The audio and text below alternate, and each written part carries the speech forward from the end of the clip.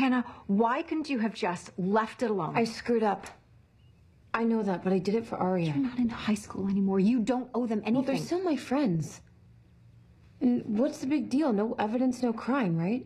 The security company we use backs up all of our tapes to a hard drive that they store at some place called the farm. If the police get a hold of that drive, they'll see that Aria left the hotel. And they'll know that you're the one who erased the footage. Can we go to the farm? Can we get it before they do? No, Hannah, we can't.